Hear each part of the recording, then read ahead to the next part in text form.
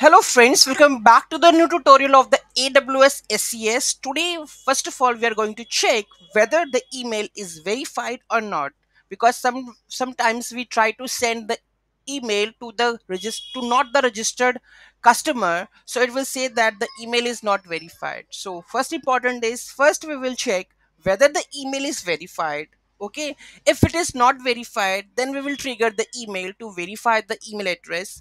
If it is verified, then we will trying to send the email to their account, right? So these are the three steps that the SES follows. So first we will check whether email address is verified or not in the node.js. Okay, so those who haven't subscribed my channel yet, please do subscribe my channel, and if you like the video, please do like, share and comment on my video. I'm going to split this video into three parts. First we will check whether the email is verified or not. Second, we will going to send unverified email addresses email.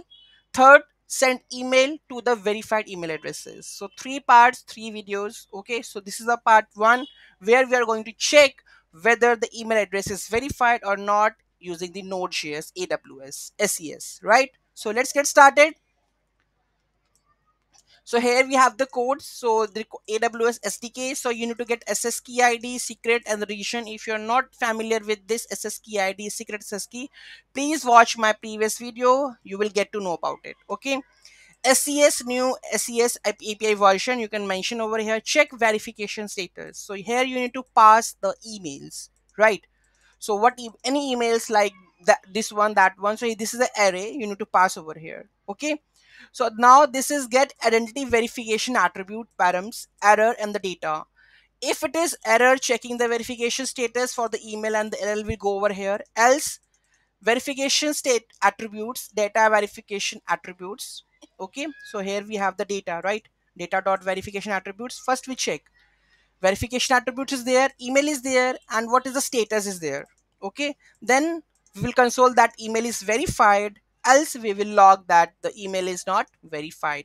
Let's have a look on that one, and we will call the email address over here and check verification status email address. So first this email address, here you can see that I have list of the verified email addresses, right?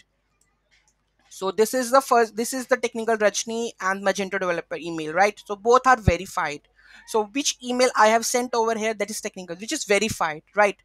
Let's try to check via node.js. So clear this.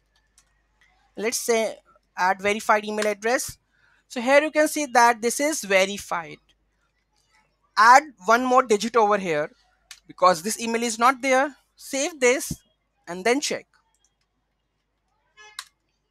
and say this email is not verified, right? So if it is not verified, what we have to do, we have to trigger the email to that unregistered unverified customer or user, right? So this we are going to learn in the next video.